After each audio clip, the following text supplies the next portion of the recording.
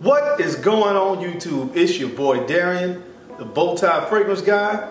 I love looking good and I love to smell amazing. Tonight's video, I'm gonna bring you guys 7 fragrances that leave her intoxicated. Y'all on the same sheet of music here.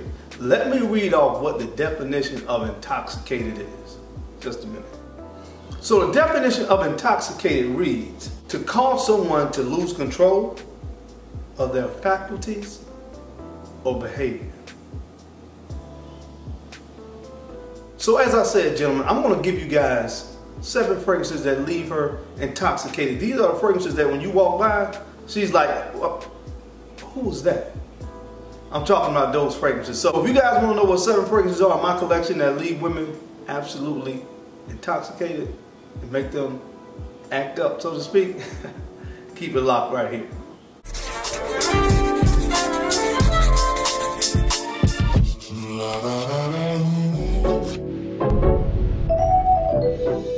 Alright guys, we're back. Let's go ahead and jump into it. Like, I'm not going to talk a whole lot about each of these fragrances because you probably heard a lot about note breakdown and stuff like that. That's not what this video is for tonight. I'm just going to kind of get right to the heart of these fragrances so you guys can know what they are. If you've been rocking with me for a while, you trust my opinion on fragrances, you already know what time it is. Just take your boy word for it. These fragrances are the ones that scramble her brain. Let's get into it. So the first fragrance on this list, I've talked a lot about this fragrance on the channel when it comes to the summertime. One of my most complimented summer fragrances so far to date. This one is from the house of YSL, and this is why. I told you guys before, as I said, this fragrance gets a lot of positive attention and a lot of compliments. Again, these are the fragrances when you walk by, that scent trail and that sillage catches them right there in their nostrils. They want to know what it is that you're wearing. And this fragrance right here works to perfection as it relates to getting positive attention and leaving her intoxicated, wondering what was that just hit me. So the first fragrance I'm mentioning tonight is YSL's Why. Next fragrance that I want to talk about, again, this is one comes from the house of Creed, and as I said before, this is my most complimented Creed. Women seem to love these fragrances that have these floral notes in it. This again works really, really well on your boy's skin. So I'm talking about none other than Silver Mountain Water. When I walk by somebody or somebody walks by me, this one always seems to stop them right in their tracks. And of course, as I said before, they want to know what it is that I'm wearing. And this one is really, really good for doing that. Again, it's floral. It's got that kind of relaxing vibe, and it kind of leaves her in a trance, so to speak. Again, this is my most complimented Creed in my entire collection, and I have a lot of Creeds, and that's saying a lot. So the second fragrance that I want to mention tonight that leaves her intoxicated is Silver Mountain Water. The next fragrance on this list kind of caught me by surprise, honestly. When I first got it, you know, and the experience I had with it after I really started getting into wearing it, I was very impressed with the results. And the fragrance that I'm talking about is from the house of Parfums de Marly, and this is Percival. Now, Percival reminds me of one of the first fragrances when I started wearing fragrances that I used to really love to wear all the time. If you guys ever walk by the Abercrombie and Fitch store, you know exactly what fragrance I'm referring to, because this fragrance reminds me a lot of Abercrombie and Fitch Fierce. I used to love rocking that fragrance. Used to get a lot of compliments wearing that, and this one is no different. I remember one day I was wearing this. I was going into lunch. I was going into Chick-fil-A and walked past this young lady, and she stopped right in her track and said, "Oh my God, what is that you are wearing? I love the scent of that." And I was rocking this one right here. Happens a lot when I'm wearing Percival from Parfums de Marly. This one stops them right in their trails. The next fragrance on the list tonight is from the house of Giorgio Armani, and this is Acquadigio Profumo. This fragrance, to me, kind of to some extent took some slack when it came out, because some people were trying to knock it. I don't know why, but when you take the best-selling men's fragrance of all time, Acquadigio, and you throw some sexy incense and patchouli in there, of course it's going to get ladies' attention. And this one does that like no other.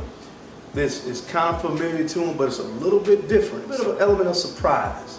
It's something new when you wear this one. So it smells familiar, but then yet it smells kind of different. And that's what really catches people's attention. So this one is definitely one that stops women right dead in their tracks from the house of Giorgio Armani. This is Acquedizio Profumo.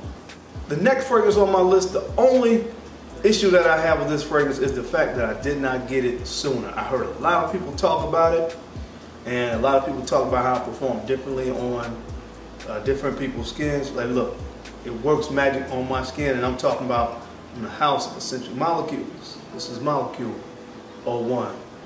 This is a molecule again, so some people say it's a fragrance, but it's not really a fragrance. But what I will tell you is this: when you walk by somebody wearing this, it catches their attention.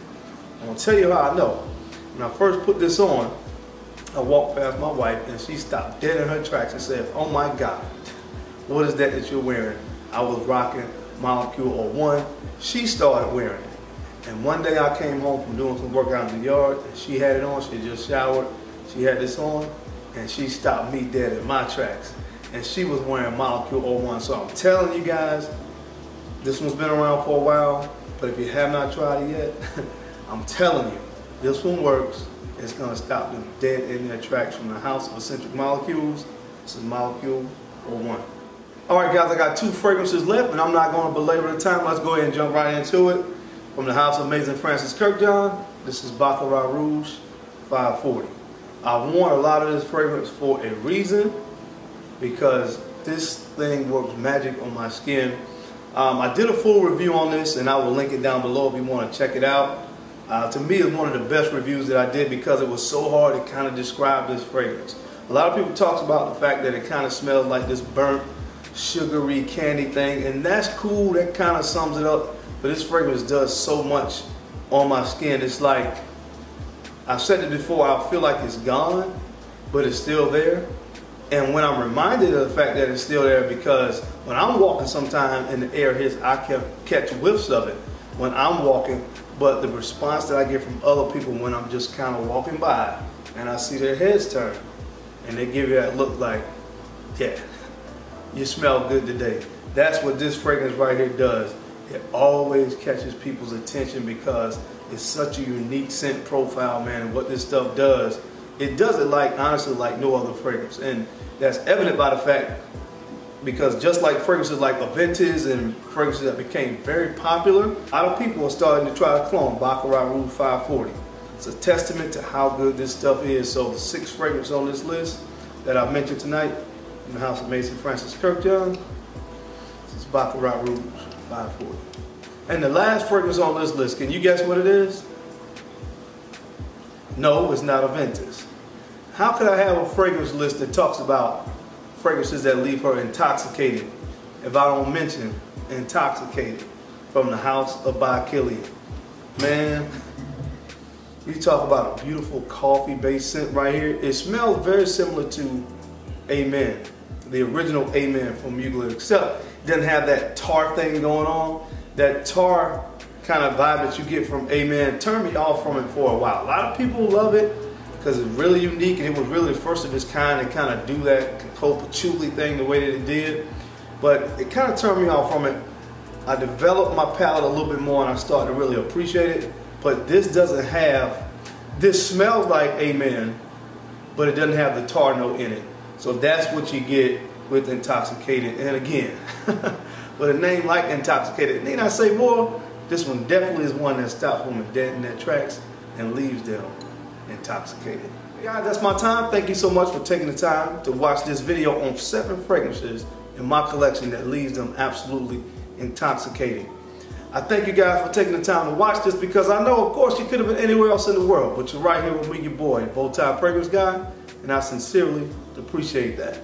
Don't forget to like, comment, subscribe, and share these videos out to people that you think will find this entertaining or could find this information beneficial and useful.